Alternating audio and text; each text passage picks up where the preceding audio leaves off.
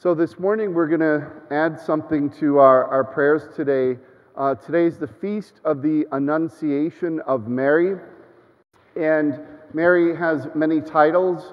Our parish is dedicated to St. Mary of the Woods. But one of Mary's other titles is Our Lady of Fatima.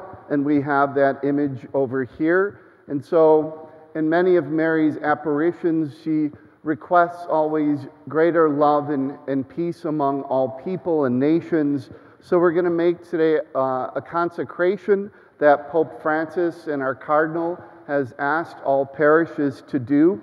So we're going to do the short form. So you guys should have a little packet, a 2-page packet with you.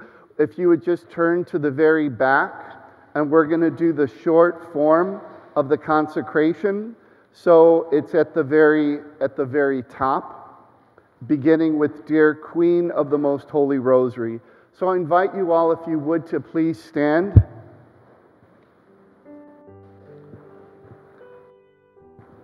And together, let us make this act of consecration to Our Lady of Fatima for peace in Russia and in the Ukraine and throughout the world. So together, Dear Queen of the Most Holy Rosary, 100 years ago, you asked the world to cease offending God, lest a second world war break out, a warning that came to pass. Dear Blessed Mother, place your veil of protection over those vulnerable to warfare.